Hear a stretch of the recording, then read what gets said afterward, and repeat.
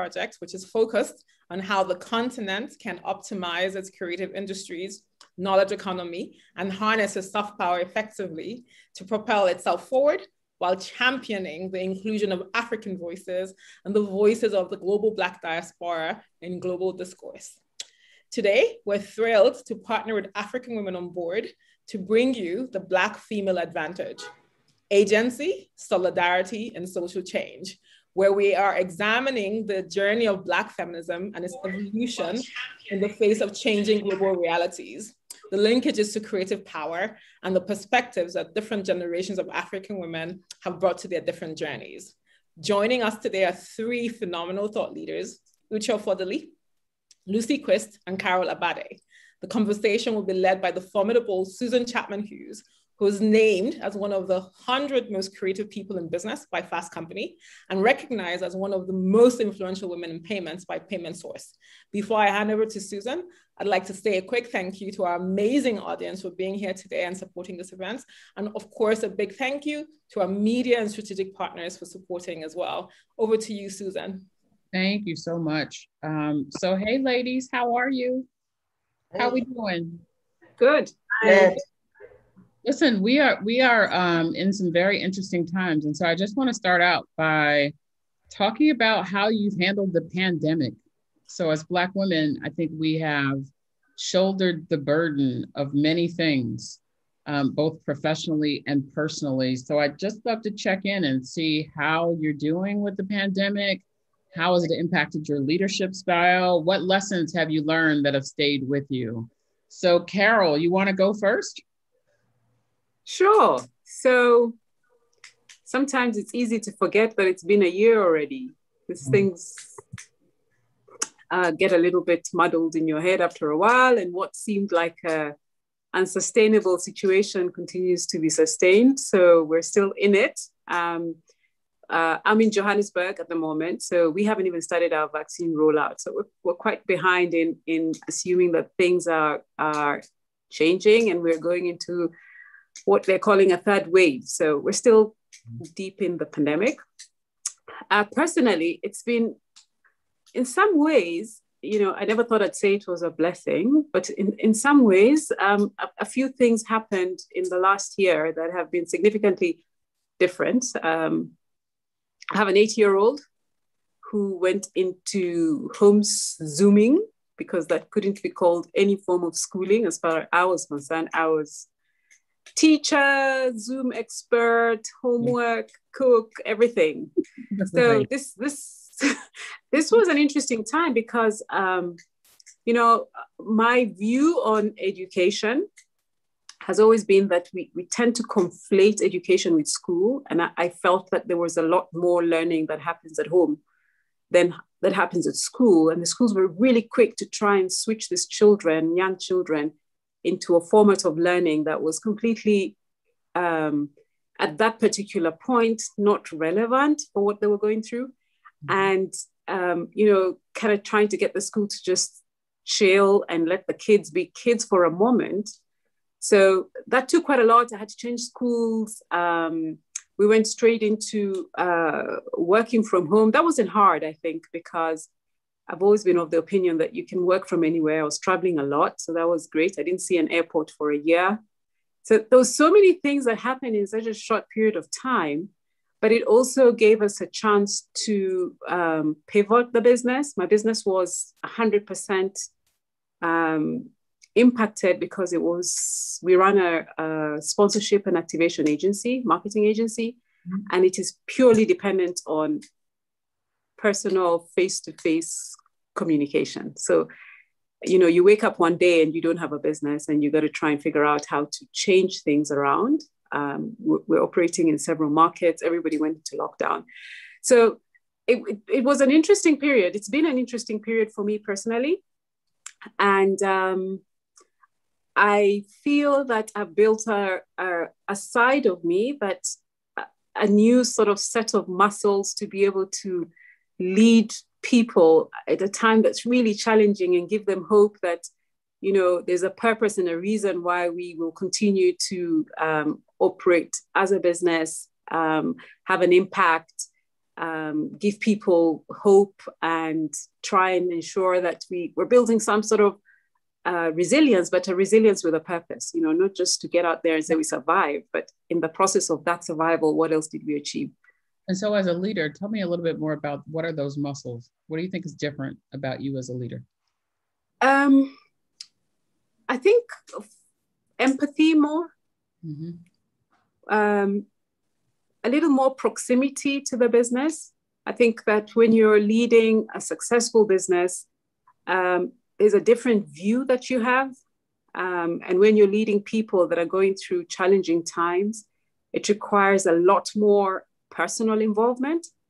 And I think that's something that I had to bring to the table very quickly with the teams. The check-ins moved from, profit and loss check-ins to, hey, how you doing? Yeah. How are the kids? How's your family doing? And that's a switch, and somewhere there's a really fine balance between sort of carrying everybody along and trying to carry yourself along in that process. So that's been a good part of, I think, what I've been able to achieve in that period, just kind of a lot more awareness around what's happening with everyday people. Yeah. It's so interesting as I hear you say that, and I've talked to so many Black women across the world. I think that's something that we bring that is unique, which is a strong sense of empathy, because we've oftentimes been the leaders in our community, the connection with people and how to develop our communities. So I definitely that resonates with me. Uche, what's it been like for you? You're in Benin. How's that? So actually, when COVID started, I was working in Monrovia. So I switched jobs during COVID, which is quite interesting. Well, and one name change, right? We have changed schools, changed jobs. All right, sorry, go ahead. But I think Carol's absolutely right. I think for me personally, there were two things that sort of changed for me with COVID. One is just being very aware that I had this strong desire to be in touch with my family all the time, right? And so I've always been someone who called home often, but with COVID, and there was just so much, there was a lack of information initially, and there was a lot of fear. And, I was very worried about my parents and my brothers. And so, we put together, as many people did, this sort of weekly Zoom meetings so that we could just touch base and see each other and talk to each other and check in and make sure people were fine. And it's something that we've continued till today. So I thought that was something that was really great that came out of it. On the professional side, we went into lockdown fairly early because we had a scare in our business in Monrovia regarding COVID with one of our employees. Luckily, that employee was fine. But as Carol mentioned, this thing around empathy, I think because we had to very quickly move to Zoom team calls, working from home. And because it was unexpected in our case, it happened like from Friday, and by Saturday, everyone was working from home. That digital transformation that we had been talking about for so long, and this idea of flexible working, and I was saying, are we sure we're ready for flexible working? All of a sudden had to happen immediately. But also just being aware of people's situation. Like there was this heightened awareness of people's situations, right? When I was coming up, I don't want to say how old I am, but when I was coming up, when you were talking to your boss on the phone, there could be no noise in the background, nothing happening. You locked your kids up somewhere so that they wouldn't disturb you. And all of those rules went out of the window, because people have different circumstances at home, and you had to understand that and respect that and be empathetic about that. So it just sort of made me, I think, more aware. I think there was a heightened awareness of people's home situation, which didn't necessarily come into play from a business perspective in the past, that, I think has carried on into coming to Cotonou. And switching jobs, during COVID was pretty tough as well. Luckily, here in Cotonou, COVID has been really well managed, and they've had a really good sort of process around making sure people are being tested and now vaccinated. But imagine coming into a new company and not being able to meet your people in person. One of the things that I really I think I'm really good at is, I'm a good people leader. So I get a lot of pride and joy from engaging with my employees. And it's hugely different to do that online than to be able to do that in person. And so even up until today, and I've been here 8 months, there's still people I haven't met in person, and that has been quite challenging as well. But, you have to be adaptable and you have to still find a way to drive the business and make sure that your employees are engaged and that they're safe. And did you went through the interview process totally remotely, or did you actually? Everything was remote. Everything was remotely, yeah. I mean, so like, think about it. You went through an entire process remotely. You actually decided to change jobs and you moved countries. I mean, that's a big deal. So that's amazing. That's great. Lucy, how are you? Hi, Susan. Hi, everyone. Hope you can hear me. Yeah, we can hear you fine. And apologies that I was a couple of minutes late, but you know how it goes. We're always on the move. It's from one Zoom to the next. So yeah, we're glad to see you all. Glad to see you too. So, just share with us your perspective about how you've managed through COVID, any lessons learned from a leadership perspective. You work for a big global company. There's a lot of things changing. What's that been like? Okay, special shout out to Uche because I haven't seen her in a while. I can't believe she's been in her new job for 8 months already. Uche, I need the lowdown on that. Nice to meet you, Carol, as well. The advantage of so I'm currently speaking to you from the UK. The advantage of working in a big global company, I guess, is not just the size of the company, but it was the fact that as a company, we learned very quickly from our colleagues in Asia. So we were a bit ahead of the curve. And I actually started working from home about a week or so before the UK government even said it's time for people to work from home. And I, as I recount my experience, I recognize the fact that as Black women on this panel, who are very successful in our careers, I recognize the fact that regardless of what we experience, we're hugely privileged, relative to many. So it's really about recognizing that and supporting others. I got to work from home really early, and my kids are typically away from school, but by the time away in school, but by the time they were asked to leave their boarding school and come home, I had already had a few days to settle in. The thing is that with the kids, what I've learned through COVID is that the experience is so wide ranging. My kids are teenagers, and so nobody really needs me or wants me on their case in their schoolwork, right? But I used to joke to people like, just wait, someone's going to show up right now and say, what's for lunch? And you have that in your face, but more importantly, there's the sort of the emotional aspect of having to live a life where you're cooped in. And two of my kids are very much like me. They're extroverts. So can you imagine telling extroverts that you cannot go anywhere? It just kind of messes with you in a way. One of them, he was perfectly fine. It was like, school heaven to be online and just plan his day. So there's a big element of providing additional support when this whole social fabric that the person is used to is gone. And while you're trying to do it for yourself, you have to do it for these children as well and support them through what is quite a difficult situation. How are you creating outlets for them to stay engaged? We were very fortunate that last year, some of the fortunate, but it was a traumatic experience. We were here, and it was the day that the president of Ghana announced that the next day, it was Saturday night, and then he said, the next day, I'm closing the border, no one can come and go. So we spent a frantic night packing up, me trying to convince these children that we've got to go now. And we changed our book to change our flights because we had flights booked for later, and we changed and we tried to pack up. And at some point in that night, I just sat in the kitchen and just started crying because it just felt so overwhelming. And it made me think of people who have had to escape, from a place, refugees and so on, because that's how it felt like, you're right, it's all rushed and you're doing it now. And I thought, oh my goodness, I'm rushing. And who knows this pandemic? Should we even be sitting on a plane? We didn't have masks. We couldn't buy masks. It was just so complicated. And I still have the photo. We went on the plane with, improvised scarves, because I asked my friends who are doctors, what should I do? But look, again, I add the word privilege, because all these things I'm saying, it's traumatic, it's difficult, but it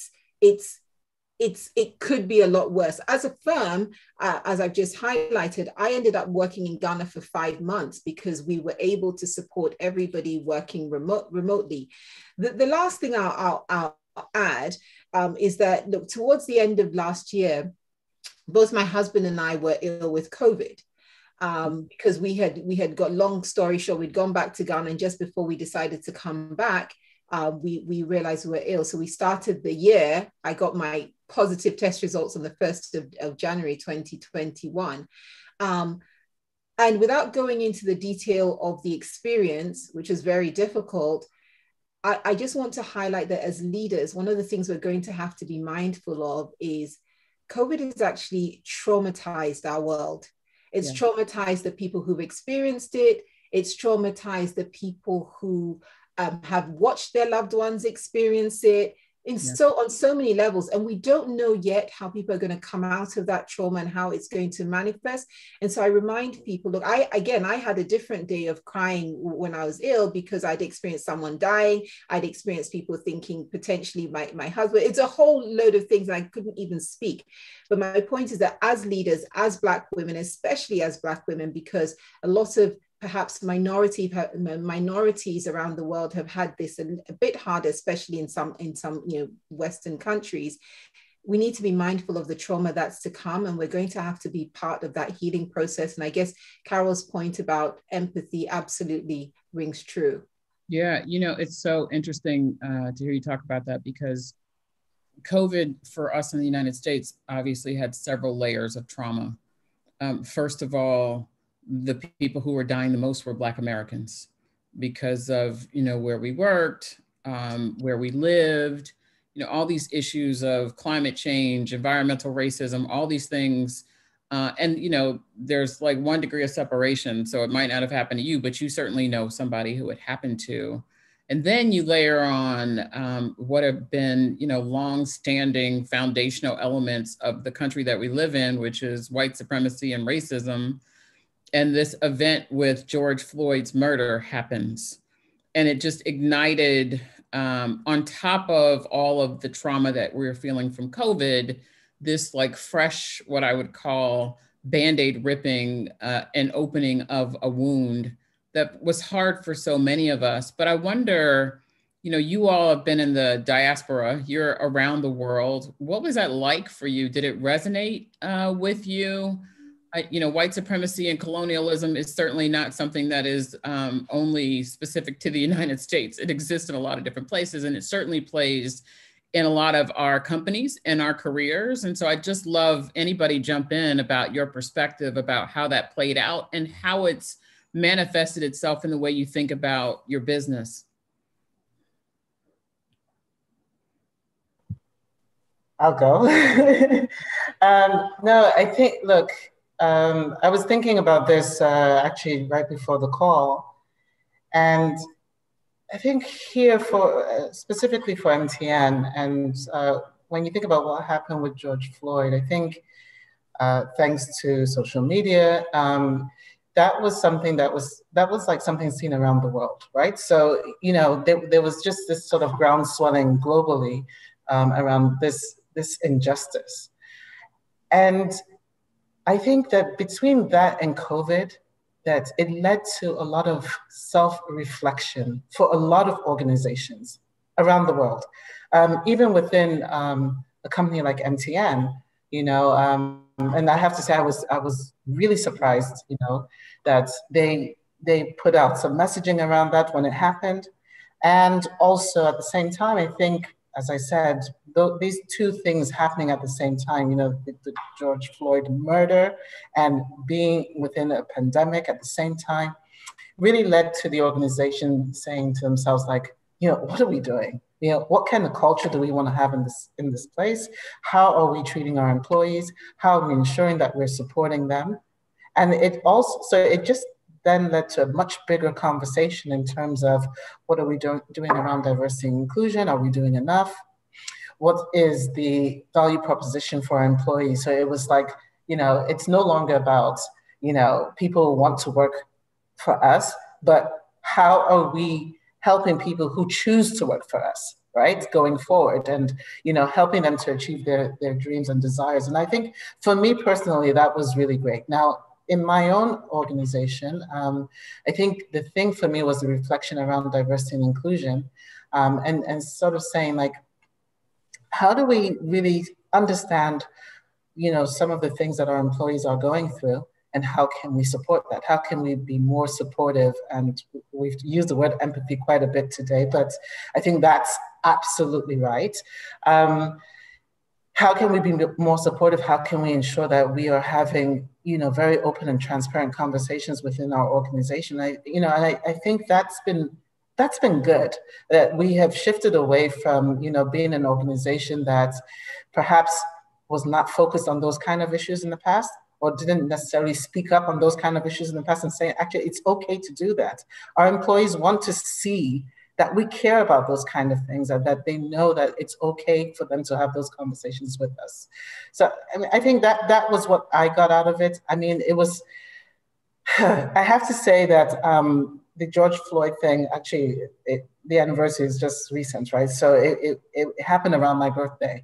I'm not going to say how old I was turning, but I was planning to have, a celebration, and I actually canceled it. It felt so inappropriate for me to be celebrating during that time. Personally, that's how I felt, and it still sticks with me, and I think it's just made me a lot more conscious, I think, as a leader as well, to say, in the past, perhaps we weren't always willing to talk or speak out on social issues, but this definitely has forced us to say that we cannot, as organizations and corporations and CEOs, be silent when these sort of things are happening. Yeah. Carol, how about you? What was your experience like around this? So professionally, I run a small business. And I think in some ways, because it's a small business, we're fortunate in our ability to be able to make definite, intentional choices. And, we try and ensure that the intent that we have has to be shown in what we do every day. So how do you close the gap between intent, looking at ensuring that women and everybody in the workplace has the same opportunities, irrespective of where they're from or who they are? And how do we practice that with intent? And I think a small organization is able to do that in a much more meaningful way, because there's very clear steps that we take through the process of whether we're recruiting people or whether we're managing people through a process or whether we're giving feedback. It's very intentional.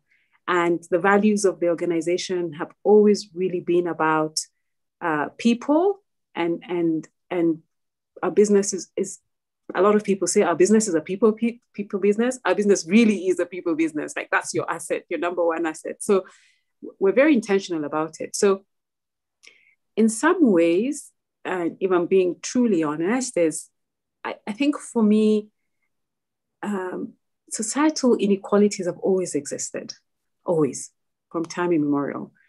And I also think that in some ways, there was a lot of things clashing at the same time that made the spotlight on something that has existed for a very long time. All of a sudden, we got this huge, big focus around it. But there were many incidences like that for a very long time that haven't had the same level of exposure and interest and conversation and talking about it. So it hasn't changed necessarily things. And in the space of looking at it, we're kind of like, the whole Black Lives Matters, it has always mattered.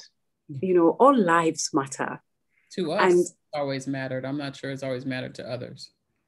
I think all lives matter, and yes, there's always going to be other people that are happy with a status quo that suits them. because it gives them a level of power within that position. And we have to accept that.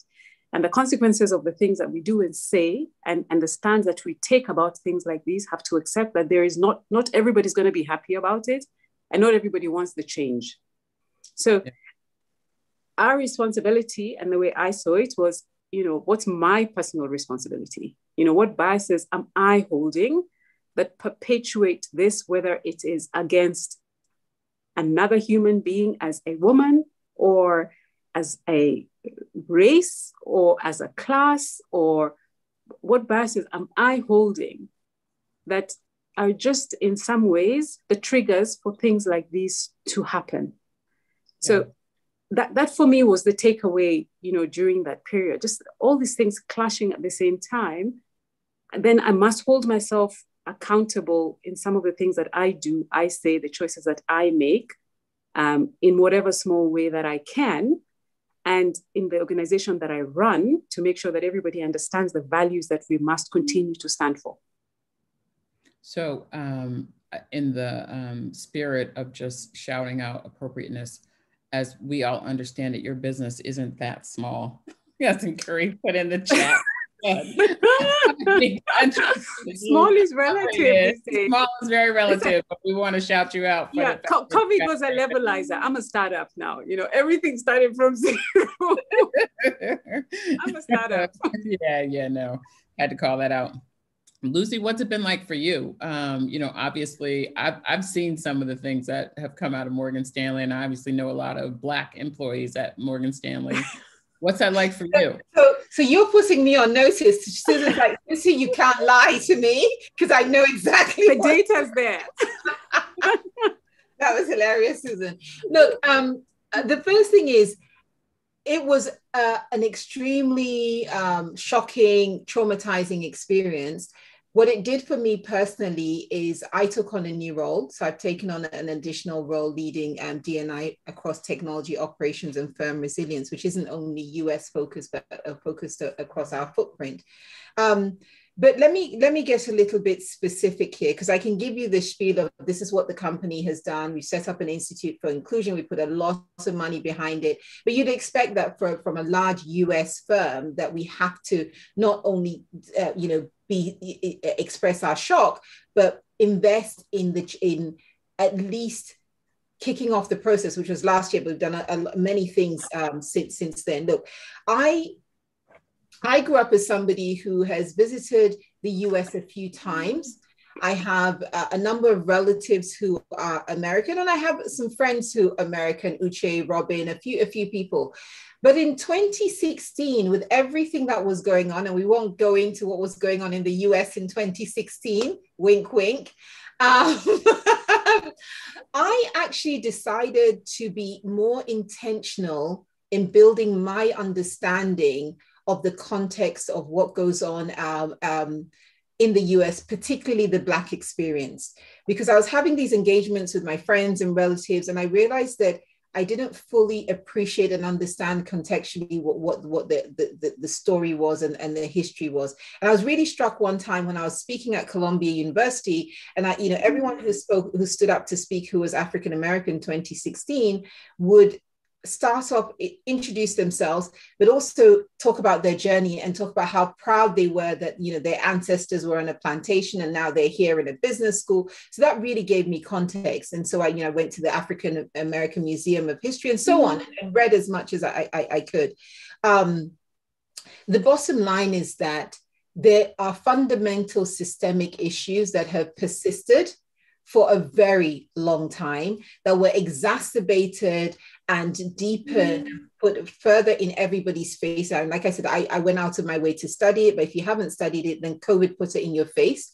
And George Floyd, unfortunately, the way, it's hard to talk about George Floyd and not have to force myself not to picture what I watch. You can't unsee it. And it hits you, you're right there in your stomach. You cannot treat another human being like that unless you fundamentally believe that their life is worthless. You have to have a belief that drives you to do what he did.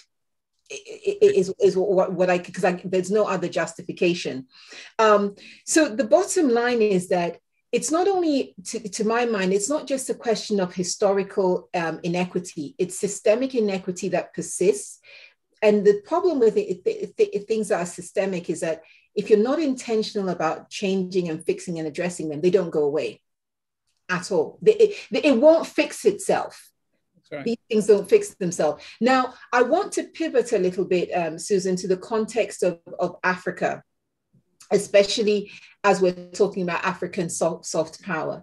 There is definitely an element on the continent of us being more plugged in and learning more about the Black experience globally. Because what I try to explain to people is that what you see happen in the US to Black people on that, call it micro scale because it's one country, actually plays out on a macro scale across the world. The disadvantage and inequity for Black people, even Black countries, is global, right? For instance, you take Brazil, for instance, and most people don't realize that Brazil is a majority Black country. It's actually majority Black than majority white, to the extent that it's the second most populous Black country. You know, my good friends in Nigeria, carry the number one spot. And as I tell people, if you don't have a Nigerian friend, go find one, because you don't have enough friends. But the point is that we forget, and what has played out in Brazil, and to what extent has race been part of the response, if we draw from that. So I think in Africa, yes, it's the landmass that aggregates the most Black people, but we have a responsibility. If we can change the way Africa is perceived and the way the African is perceived, it will influence positively the way the Black person is perceived on the planet. It will change the way the Black person is engaged. So I say to people, look, if an African feels what happens in another, especially in the Western world, to a Black person has nothing to do with them, they're wrong. It has everything to do with them. When your head of state is going to negotiate, when your chief biologist is going to negotiate, when the perception and the mindset with which the Black person the person they're speaking to his home country is treated is exactly the mindset that is coming to the table to negotiate with your head of state. So if someone thinks that George Floyd's life didn't matter enough to keep their knee on his neck for so long, I can assure you that same person, people who think like him, they think the same of all of us. And so we have real work to do. And it permeates itself in so many different ways. Just a small story. So my father-in-law bought my daughter this little talking globe thing. And so it has like a stylus, and you can it's made by Leapfrog, and you can press the different countries, and it plays this really happy music behind it. So my husband and I decided to pick all of the places around the world that have conflict and where there's all these issues in play. And it's oh, the people of Benin, and it just all happy music, but doesn't talk about any of the strife or issues that have happened in the past. You all around Brazil, same thing. Oh, Brazil is this wonderful country. And then I was explaining to my daughter that actually the way the globe is made is actually incorrect, because so many of it makes all the Western countries look like they're so much bigger than they really are, because they all could fit from a landmass perspective in the continent of Africa. Boom. And she was like, wow, mommy, why is that? And she's 5. And so, we're very straight with her. And I was like, listen, that's what you're witnessing is this reinforcement of belief in a power system that makes us less than.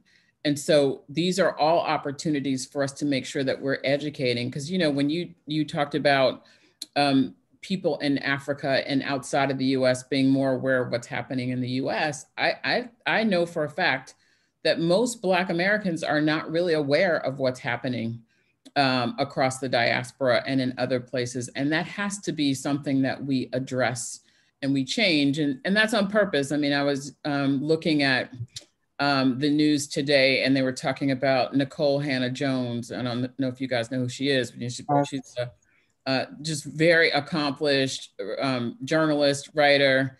She got asked to take on this fellowship at tenured professor, professorship at University of North Carolina, which is where she went to college. And because of conservative voices that don't like the 1619 Project, she's now being denied tenure, which is what this seat has always come with. And so, this came out of the news this morning, and my first reaction was like, we can't let that happen. Like, we got to organize like globally, and we have to like make sure that we speak up on her behalf.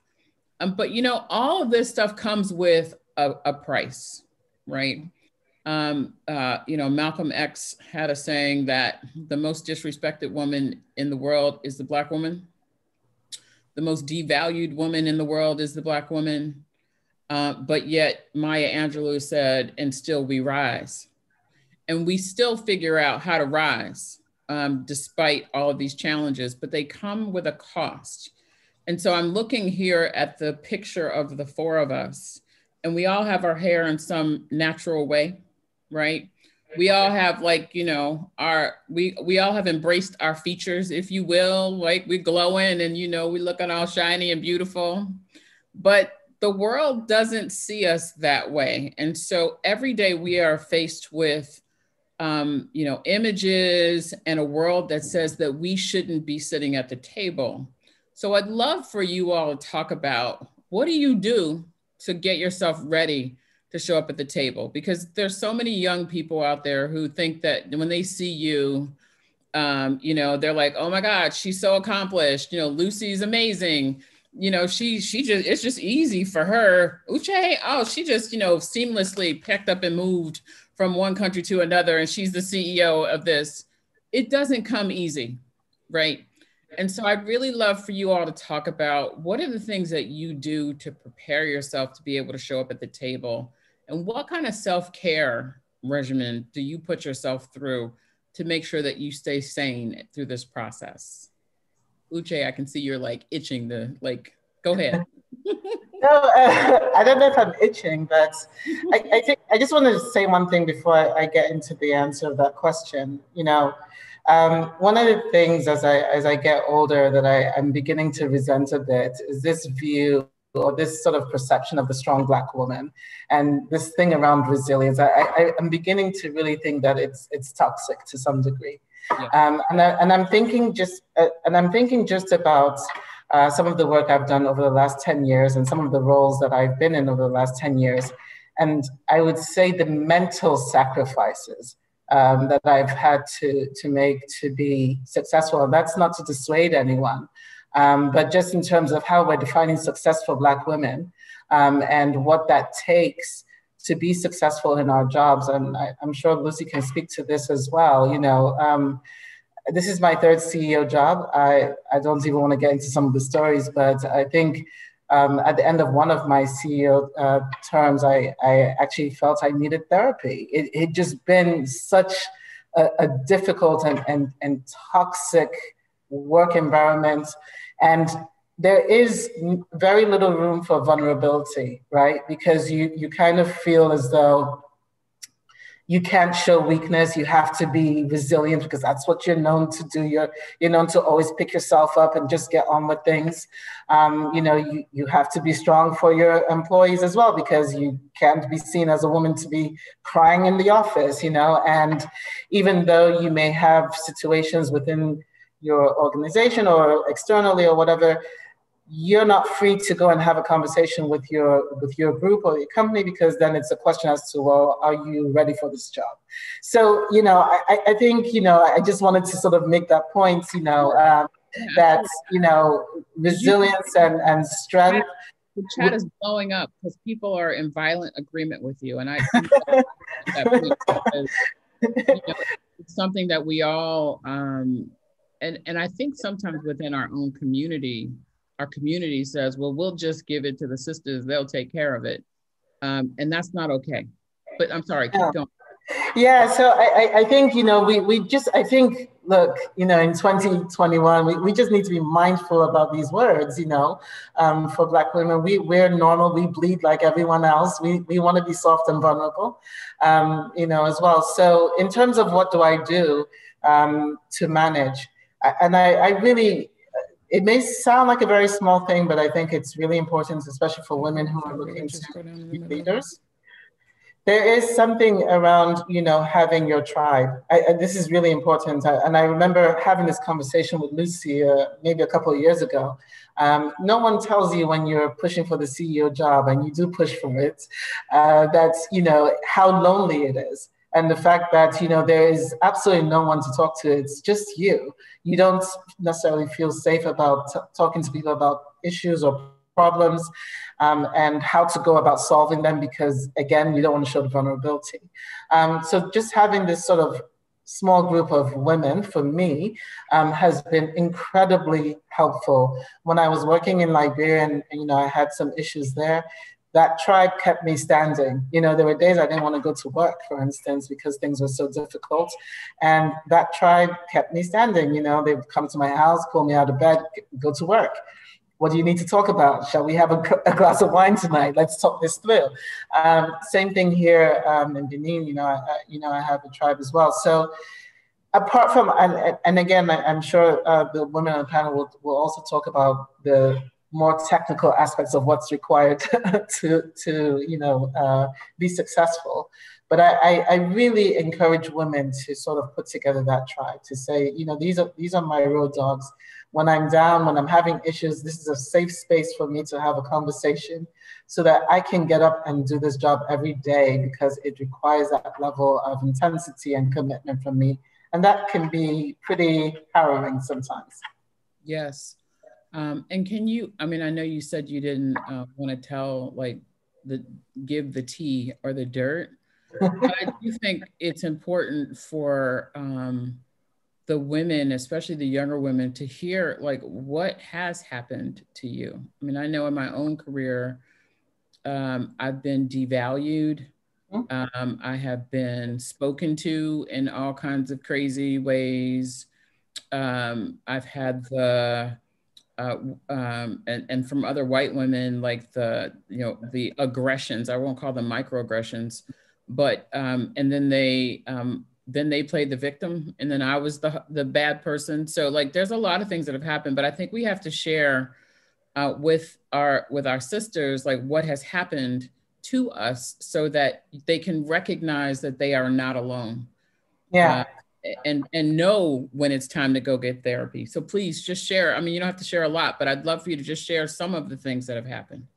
No, that's fine. I think I did a podcast around this, so it's public knowledge. But certainly in one of my CEO jobs, I had a situation where someone tried to assault me in my office. And, now think about this, as a woman, you are, certainly I am a champion of women in every organization I've been in. I've had conversations around sexual harassment in my organization, very transparent, open conversations around that. And here I was as a CEO. So first I'm a CEO, I'm having a meeting with someone, and this person decides to try to assault me in my office. And it's like, how is this happening to me? You know what I mean? I am a champion of women. I am someone who has had these conversations within my organization. But what was very interesting, it happened. I was obviously very upset when this happened, but I think, and this is something that was very interesting, I spoke about this in the podcast.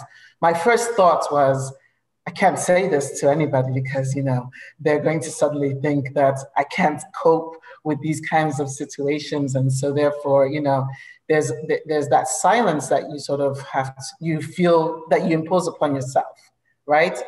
As opposed to trying to do something about it.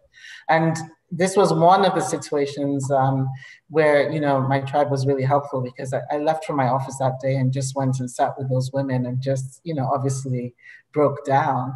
And the next day, these ladies sort of helped me sort of get along, which is again, what we do. We're resilient, we sort of get along, right? And just move on. So I think that's one example, and there's several other examples. I think, Susan, you've mentioned that, even just being a female CEO. For instance, within MTN, I'm one of 2 women running within the 21 countries that we have. That in itself is an interesting dynamic, when you are the only woman in the room as well. So again, like I said, I don't want to use the word resilience because I think it's important for us to understand that we don't always have to be resilient, but I think in not being resilient, you have to have a safe space not to be resilient. That's why I was talking about the tribe earlier. Yeah. Carol, you want to share? Yeah, it's been, before I owned the business, it was owned by a pretty big investment group. And I came to South Africa in 2008. I was young and fighty and ready to conquer the world. And, I suppose in many ways, quite inexperienced in what to expect in situations like those. And I walked into my first board meeting, and there was 11 white male board members. And, I think over the years, it was quite obvious that they also had to get over having to deal with the situation of a Black woman presenting to them at a board meeting. And even to just the basic greeting, is, do you shake their hand? Do you just say hello? I had a fantastic chairman, and he was perhaps in the 3 or 4 years that he was my chairman, the only person who hugged me in this meeting. And situations like those kind of disarm you first, because you're not quite certain what the takeout of the meeting will be and whether the meeting is focused on what you're saying, how you look, how you dress, and how you show up. And it's pretty stressful when you're thinking, I'm going to a board meeting and now I've got to try and look at my wardrobe to think what is appropriate, what will not be taken out of context, and so taking the focus away from yourself, which in itself is a problem, because you're taking the focus away from yourself and your ability and your competency, and now you're dealing with all these other external things. So that was a difficult situation. That I can say that for a woman that is working in a environment where you're constantly trying to there's so many layers of things that you have to think about that have got nothing to do with the ability and what you bring to the table. And you get judged on so many different things that you don't even know about. And you're constantly having to fight through this, just trying to get things across becomes 3 times more difficult, because it is you and not because it is a good suggestion or a good idea or a good business initiative. So I think coming out of that and actually, buying the business and bringing into it this kind of freshness that allows people, because of their experience, to just, come in with whatever it is that you have on the table, and recognizing people for their efforts is a really big deal for me right now. Mm-hmm. But also intentionally accepting that our processes and our selection of who comes into the business is already consciously biased against the woman. So we're conscious about, if a woman comes to an interview process, I'm going to give her a little more slack, to be honest, than a male counterpart, because I know that there's just 3 or 4 more steps that she's got to go through, just through a process. But I think in many ways, I find that, living and working in South Africa in those early days made me a lot more conscious about the inequalities that women face, and especially Black women, more than I had experienced before working in Kenya or Nigeria or Ghana. South Africa just kind of put it in my face, and made it a lot more visible, and made me have to think a little bit more about some of my views and perspectives and choices that I was making from a career perspective. And many times I just wanted to quit, like, this is just not worth the effort or the time, or that I could probably do other things that were appreciated. But I suspect that in many ways, having to face those challenges as well builds your ability to be able to influence another decision somewhere else down the line. And I think that's probably why I'd say I stayed. I think that's probably why I bought the business. It was just, maybe it wasn't a really good idea at that time, but it was just to prove that I can do it. Come COVID, I'm thinking, yeah, I don't know about this decision. But here we are. And for me, this advantage is exactly that, is that if you've had to go through certain experiences, how do you use those experiences to build? And how do you impact more people through those experiences? And I think that's where that advantage comes from. Yes. Lucy. Yeah, Susan, I want to touch on two things. Well, one is bullying and the other is sisterhood.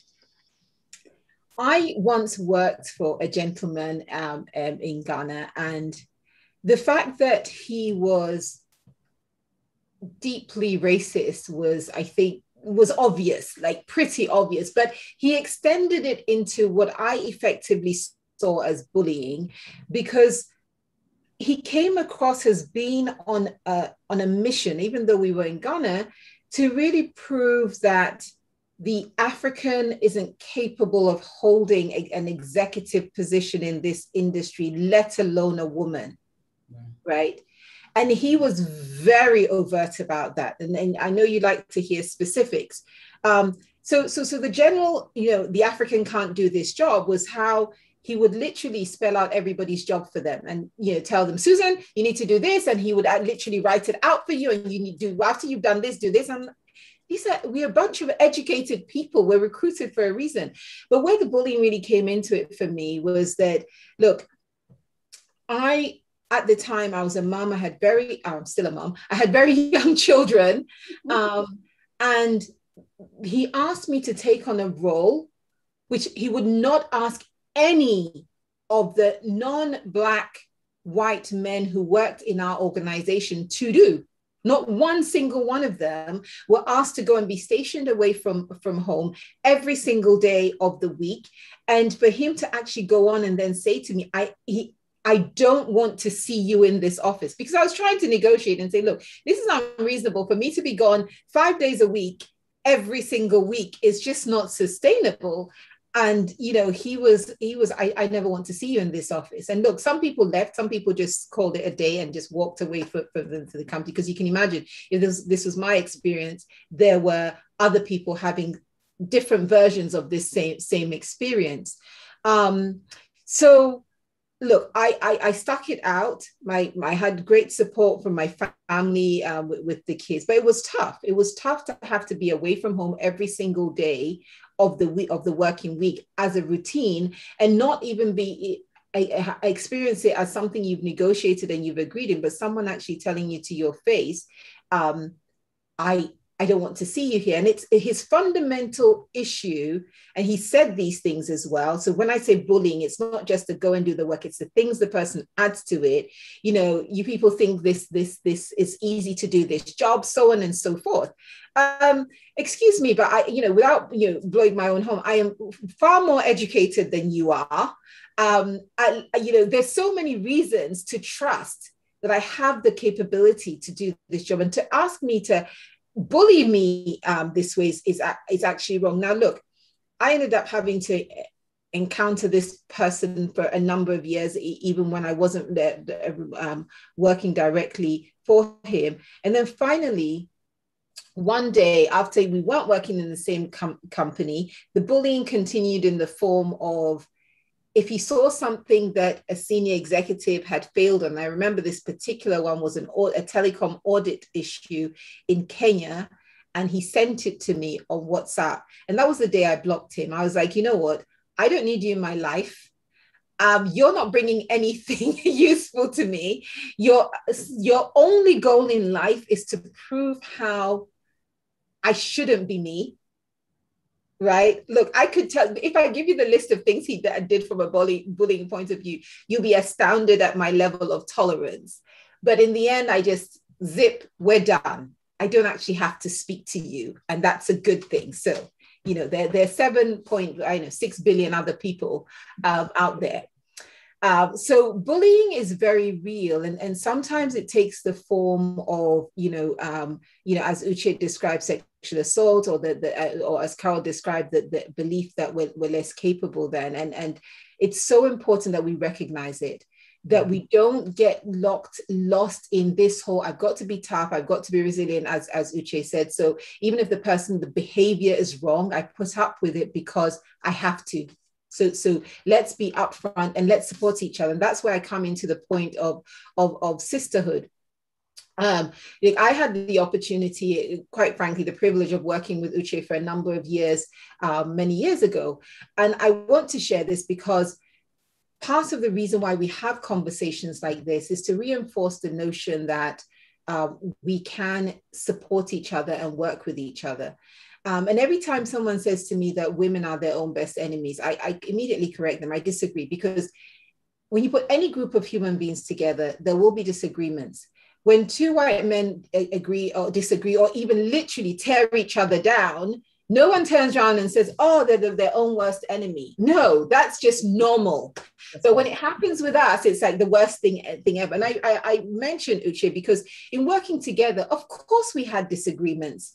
And of course we had times that we agreed with each other and got along. But I tell you two things. My husband always does, Uche doesn't know this, my husband does an Uche test. Like if I come home any day and I complain about somebody, he'll be like, it's like you and Uche, you'll be fine. You'll be friends after this. I'm not even going to listen to this, because it's very, very normal. So number one is the fact that you have to be able to respect the fact that even when you have a disagreement with somebody, the person brings a lot of value, and the person is in the end, a lot of the time, actually your supporter as well. But the other thing I highlight is that don't allow that sense of whatever is different around you to rob you of the opportunity to learn.